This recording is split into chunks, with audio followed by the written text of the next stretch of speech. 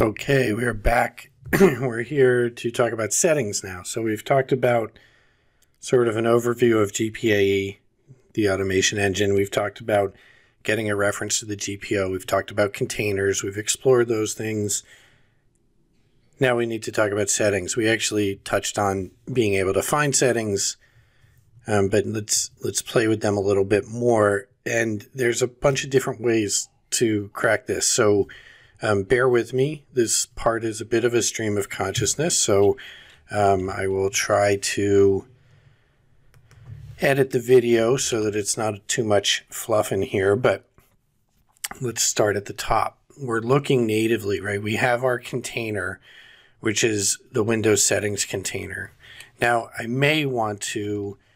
eventually want to get to a container that has settings in it. So if we're looking at security settings, for example, and let's explore this from the command line. I have my container one, and we talked about the ability to recurse through the subcontainers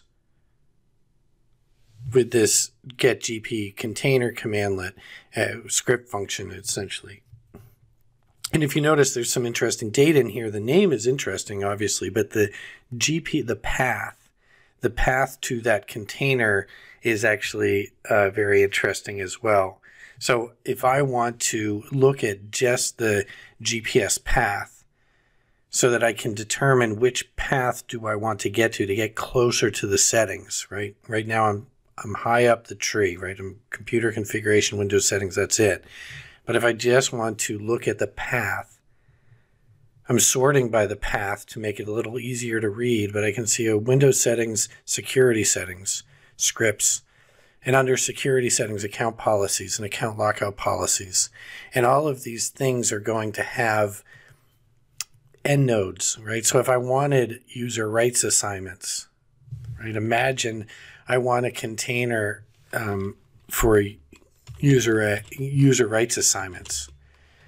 I could go here and say cont1.getObject, and now I have a slightly deeper, I have to clean this up a little bit, path. And that deeper path is getting me closer to the setting. Sorry, I have ways to automatically flip the side of these slashes, but for the sake of expediency, I'll do it manually. All right, so now I want to grab that container, computer configuration. Oh, sorry. As you know, I'm already at computer configuration, so I only needed the end of it. So now when I look at this container for user rights assignments, there's a bunch of settings in there. You can see under the settings, I can actually do a count just like we've done in the past. Oh, that's capacity. I wanted count. 44 different settings available in there. If I want to just look at those settings, of course, I can do some great stuff, sort by name, and then select name. I don't want to put too much data out there, right? And there's all these user rights assignments. These are important settings, right? These are the settings that essentially will be giving individual users or security groups rights to perform certain functions. So these are important. So now I have a container closer to the setting. And if I want to create a setting itself, I can do it this way. Let's say setting 1 equals cont URA dot item dot settings dot item by name, and then I can grab anyone. Let's say allow logon locally. Allow logon locally, and as long as I'm typing correctly, I'll be able to get to that setting. So I'm in there. I actually know that get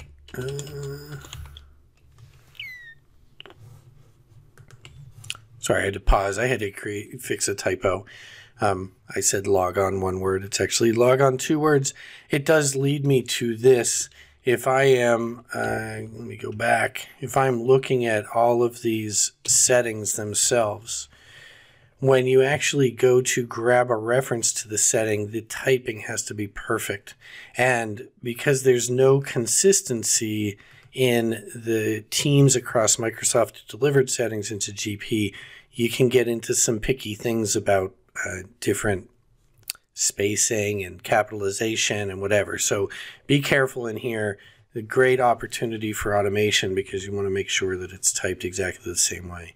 So I grabbed that reference to allow log on locally, and now that setting itself is there,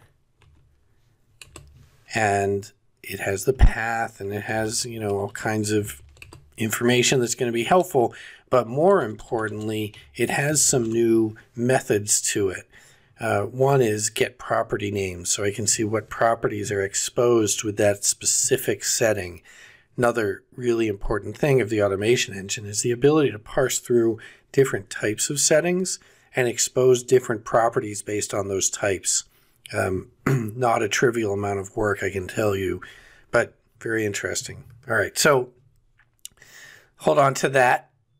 I just did this settings.item by name. Let me try a different one here. I'll say setting 2 equals cont URA dot get object, just like I've done before. And let me find a different setting. Change the system time. Let's use that one. Change the system time. And again, capitalization counts, so I probably messed that up, but we will find out soon enough. I didn't. I get it right. All right. So change the system time. I have my path and whatever. So I can either do it, and to be perfectly honest, I always did it this way. When I first started playing with the automation engine, Darren Morelia, the founder of the company and the big brains around here, always does it this way, item by name. And the documentation typically is going to point to item by name. But either way you do it, if I say, let's see, setting 1, let's see, get member, I have this setting, GP setting. Just a FYI, I can say setting 1 dot get type, and I get the same thing. How about setting 2 dot get type? I get the same thing. Okay, so whether I do item by name off of a container or a get object off of a container, I'm going to be able to do the same thing. Now, lastly is the get settings, and again, make sure you utilize the help system, get GP setting. This is another pretty easy one. I can take the group policy object itself and pipe it into the get GP settings just to show settings. I can use get GP container with a path, and then take that container and say group get GP setting. The nice thing here is it allows for wildcards. So I can find all of the GP settings in that container with the word prevent. And here I'm getting a setting. I have this system contain that's a container, and then prevent, so that now I'm down to an individual setting. So let's do this last method first. I'll do setting 3 equals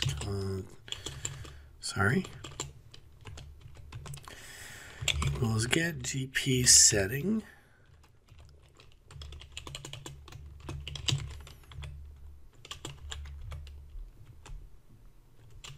I'll do cont1 here because I haven't done all of that work to get to the subcontainer.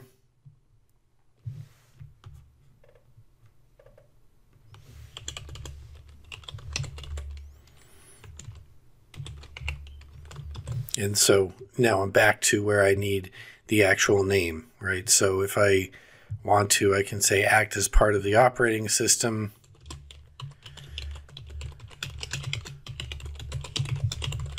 That doesn't sound good. Part of the operating system. And there's setting 3. Okay, so regardless, however I've created a reference to the setting, whether I use the script module and get GP settings, whether I use get item by name method, or whether I use get object method, I'm getting the same object type, and that object type is a setting, and that means there are different properties exposed here. So I can look at, show me all of the property names available for that specific type of setting. In this case, I just have a defined or value. So if I want to look at the actual value, I can say get value, and I can see that there's nothing in there. Is it defined? That's going to be false. Right, so we're going to be able to set those settings and make changes to those settings and monitor those settings and all kinds of stuff. So we'll do a part 2 on settings so that we can get more into writing settings instead of just reading them. But referencing the setting, making a connection to the setting, that's really the purpose of this. I've already gone way too long, so come on back.